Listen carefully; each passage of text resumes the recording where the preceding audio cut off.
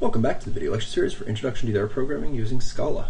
In this video we're going to continue talking about binary heaps, and we're going to look at how our binary heaps can be viewed as trees. So in the last video we said that the two rules of binary heaps were that as a binary tree they have heap ordering, so the parent is higher priority than the children, and that the tree has to be complete, which means that we fill in each level of the tree from left to right until it's complete before we move to the next line. So, at this point I want to start looking at what a binary heap might look like and talk about the various operations that we have on them. So, let's start off with, I'm going to make my binary heap, I want to use large numbers as high priority. Turns out that actually, no, I'm going to use small numbers as high priority.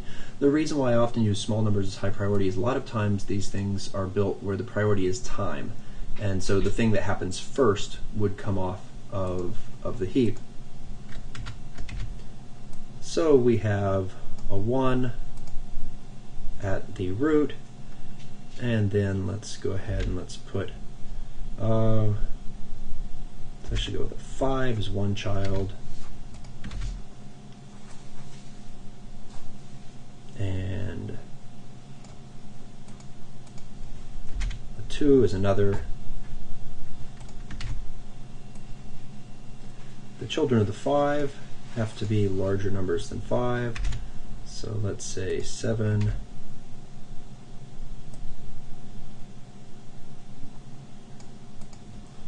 and 6, and then we'll just put one child on the 2,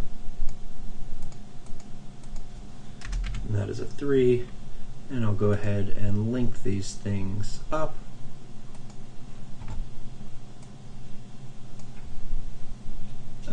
Actually, let's reverse the direction on that so that this looks like a proper binary tree, something like what you're used to seeing from our previous chapter on BSTs. Okay, this right here would be a valid heap, assuming that low values are high priority. And that's because it satisfies both of these rules. It has heap order, so given any node, its children are higher numbers, lower priority than it is. And I picked these numbers intentionally to point out that, for example, this 3 would be a higher priority than the 5. That doesn't matter. The 3 is not directly descended from the 5. It can be lower in the tree as long as everything that is a direct ancestor of it is actually a higher priority, which it is in this case. We have the 2 and the 1. Similarly, it doesn't matter whether the small value is on the left or on the right. The relative values of the two children is completely unimportant in our binary heap. All that matters is that it satisfies these two properties. Okay, so here we have an example of a binary heap. I want to move stuff around a little bit. And what I want to do now is talk about the operations of adding and removing elements from this binary heap. So if I'm going to add a new element to this binary heap, where does the new element go? Well, based upon rule number 2, we know that something has to go here. Okay, so we're going to put, in some sense, the new element goes right there, and it will be connected in. There's no question about that, because if we put it any place else, if we put it below the 7, the 6, or the 3, our tree wouldn't be complete. And so that's basically not allowed. Let's say that the value that we were inserting was another 5, or actually let's go with a 9. Okay, a 9 would be perfectly happy sitting right there, and so it would go right there. Now let's do another insert. Well, once again, based upon the requirement of being complete, our next insert has to go over here as the left child of the 7. So we can link this in here. And let's say that we were going to insert, I don't know, the value 4. By the way, putting in ties is not a problem here. I just haven't done one yet. But if I try to put in a 4 right here, that's a problem, because the 4 can't stay there. Then we've broken rule 1. We've maintained rule 2, but we've broken rule 1. The way that I like to think about our addition here is that this space, the space we know we have to fill in, is what I will refer to as a bubble. Okay. Here's the value that's going to go in our bubble. We'll keep it in a temporary variable off to the side. And what we have to do is we have to look. Can this value go in the location of the bubble? And we answer that by looking at its parent and determining if it is a lower priority or lower or equal priority than its parent. 4 is higher priority than its parent 7, so the 7 has to be copied down. And now this is the location of our bubble. So we check, can the 4 go here?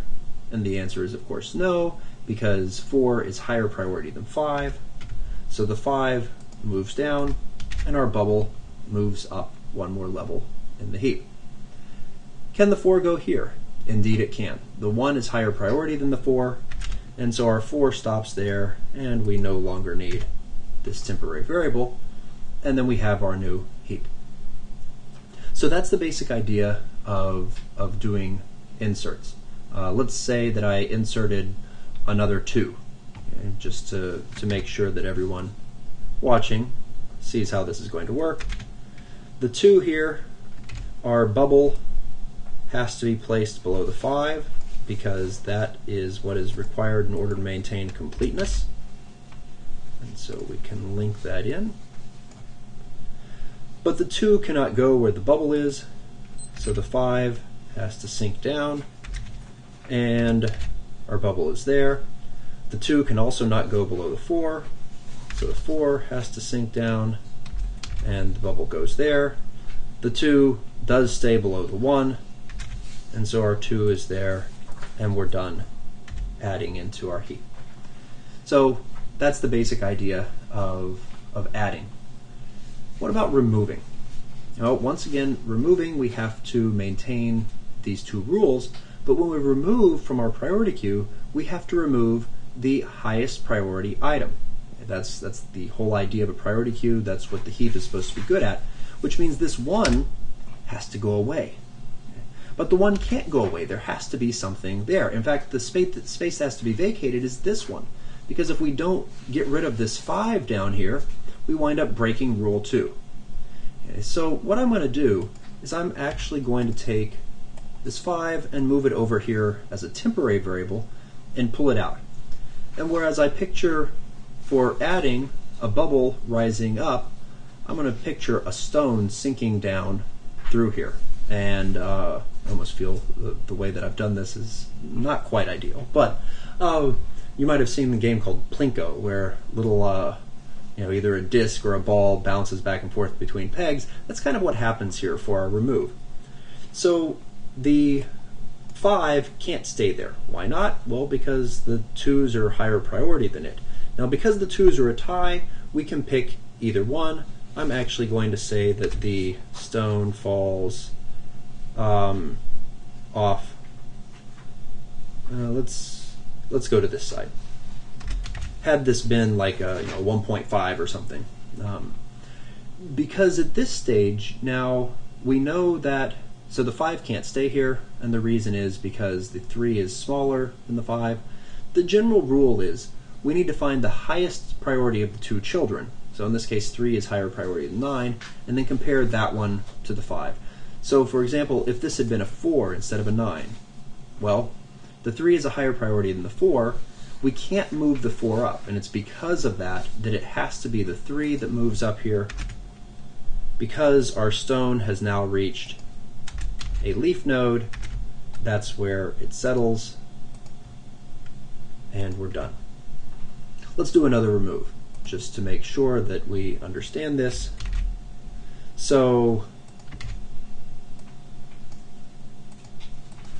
we take our 2 that had been at the root, we sorry, no.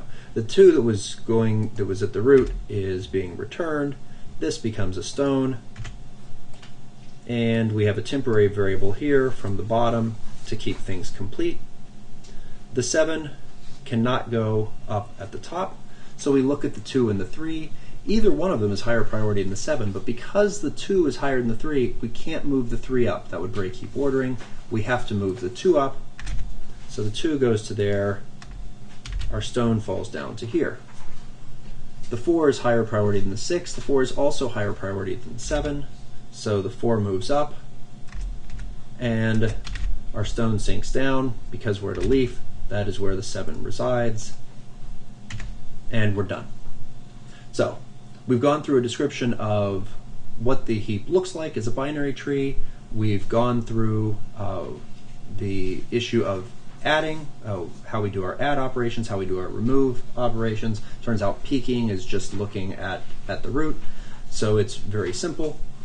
Note that because it's complete and all of these operations, either a bubble went from the bottom up to the root, or a stone went from the root down to a leaf, possibly. Both of them could stop short, but that was the longest path, and because it's complete, we're absolutely guaranteed that everything is order log in. We'll come back in the next video, and we'll talk about the fact that this is actually not how we're going to implement this,